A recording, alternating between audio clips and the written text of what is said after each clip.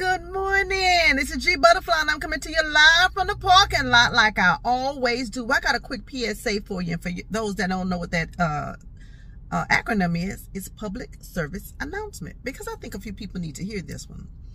Stop feeling like people are being rude to you when they're speaking direct to you.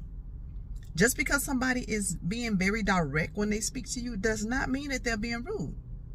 Everybody nowadays is so in their feelings that if you say something to them, they feel like, oh, they're being rude, they're being mean to me. No. When someone is telling you something, just listen. Now, if they are having a lot of facial expressions, their body language, now they may be being rude. But if somebody's just having a conversation with you and speaking very direct about what it is they're trying to say, maybe they're doing that so that there'll be no room for misinterpretation. That's not rude, people. What is it where everybody feels like you have to sugarcoat, handle them with kid gloves when you're a full-grown adult?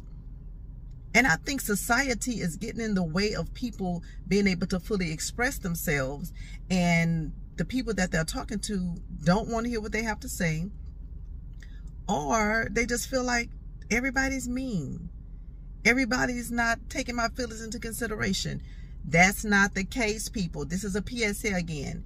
Just because somebody is being direct when they speak to you does not mean they are being rude. Get out your feelings and listen for the message. And I'll talk to y'all later. This is Gbutterfly. You know I'm coming to you live from the parking lot.